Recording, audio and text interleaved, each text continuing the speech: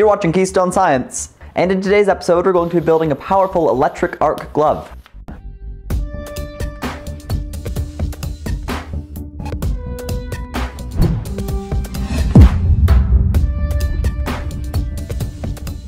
So before we begin, I have two quick things to say. So first off, I've received another letter from one of you guys. And as you can see, the letter comes from Australia, which is pretty cool, I think. And so this letter comes from someone named James Taylor. And as you can see, he put these cool pictures inside of it of a railgun project that he's made. That project looks very awesome. Thank you so much for sending me this letter. And so now I'm going to go ahead and pin this up onto the letterboard back here.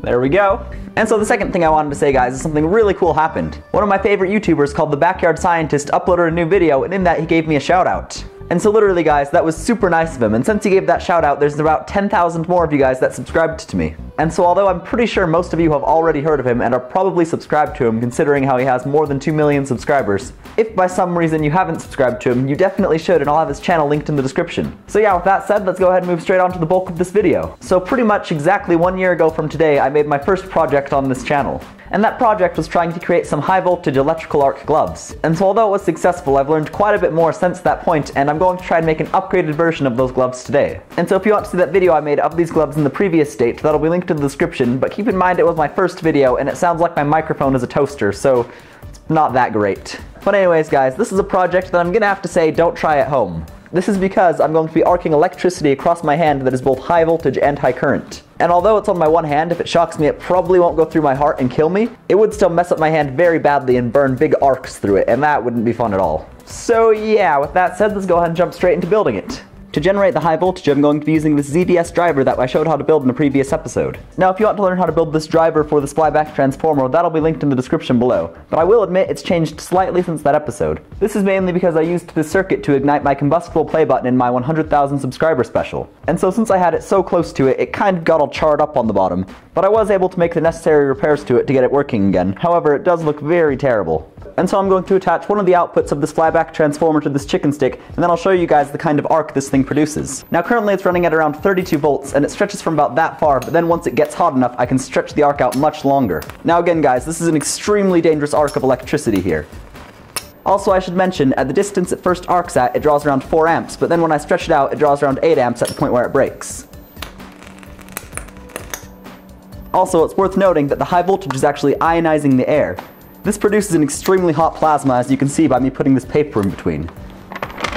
So anyways, here's the glove that I made about a year ago. As you can see, there's plenty of hot glue in between the terminal and my hand. And so the breakdown voltage between these two terminal points is much lower than the breakdown voltage between the terminals going through my hand and back to the other terminal. And so this way it'll keep the electricity from shocking through me and instead just jumping over this gap here to produce the arc. And then to turn it on the back of my hand I have this momentary switch. And so by having this band over that switch, whenever I flex my hand it'll click in the momentary switch. And we'll connect up that switch in series with the ZVS driver. This way it will only produce the arc when I'm flexing my hand. And so let's go ahead and wire the components from this glove onto that and see if it works well. And so first I'm going to connect the negative of the power supply to one end of the switch.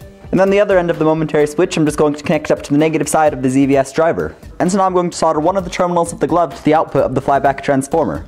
And so first I'm going to slide some of this heat shrink tubing over this, so that way we can easily seal it up afterwards. And so next I'm just going to twist these wires together, and then I'm going to just carefully solder them together with my soldering iron. Now with those soldered together, I'm just going to snip away some of the excess wire, and then we can slide the heat shrink tubing back over it. Once we have that heat shrink tubing on, it's as simple as applying a small bit of heat to make sure it shrinks up around the wire. And now that connection should be sufficiently isolated from the outside. And then I'm going to use the exact same process to attach the other terminal to the other side of the high voltage output. Now that we have those connections made, we should be able to test it out sufficiently. And so I'm just going to slide this glove onto my hand, and then I'm just going to strap it on using this. Okay, I have it connected up to my hand. I'm going to go ahead and test it out in 3, 2, 1. Yeah, there we go. So as you can see, it's producing that powerful arc directed up and away from my hand. Just for fun, let's try blowing on it. Now I was kind of expecting that to shock me, but I knew it would only be a little bit, because basically I blew the hot ionized air over here, so it was much more likely to conduct over here, which then is just a thin layer over here that then it would just easily arc to. So in order to prevent that, I would probably just need to put more hot glue up here to prevent the blow radius from what the ionized air would go through from actually being able to make it through the glove into me again. And so that's one bit of protection that you could add on to something like this. but that was only just one small streamer, so I got lucky. Yeah, just don't really blow on it. Now, as you can see, this glove still does produce arcs hot enough to light up any piece of paper and really anything you put in front of it.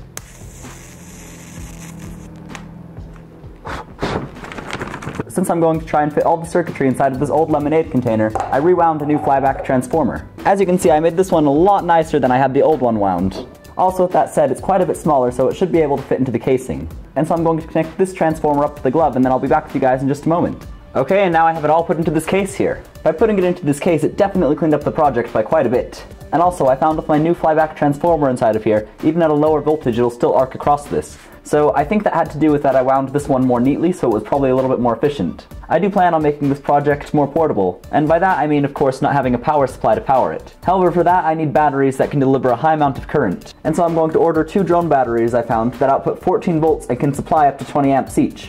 And the nice part is that they're going to be pretty small, so I can just attach them onto the side of this, and it should be perfectly fine to carry around with me. But again, since I don't have those currently, let's go ahead and show you what it looks like with the glove now within the capsule. And so as you can see, whenever I flex, we get that arc. Okay, so now just for fun, let's go ahead and try shocking an apple with this. Whoa. Well, that does not look like it would be fun to get shocked with, personally.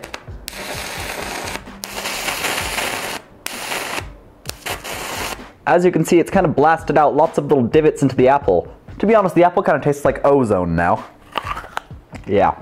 Okay, now I'm going to show it igniting just a little bit of gunpowder here. Now, I could probably just arc it off of the glove, however, the gunpowder leaves a weird residue all over everything, so I'm going to be using these terminals attached to the glove to light it off. Okay, I have it all attached up now, so when I flex my hand, it should ignite all of this. Yeah, there we go. Okay, now I'll show you guys the arc when it's dark outside, so I'll put those clips going over this right now. Now you may be wondering, why would I ever build something like this? And well, to quote the words of Cave Johnson, science isn't about why, it's about why not. And so although I can't think of any practical applications for this, it still is definitely pretty cool, I think. But once again, guys, do not try this at home, because this is kind of stupid to do. Because as we saw with that apple, if this were to shock through me, it would hurt very bad, probably. But nonetheless, thank you guys so much for watching the video. If you enjoyed it, I'd really appreciate it if you were to hit the like button. And if you'd like to see my videos such as this one, then go ahead and hit the subscribe button so they'll show up in your subscription newsfeed. If you have a video idea for something you'd like to see in the future, go ahead and leave that in the comment section below.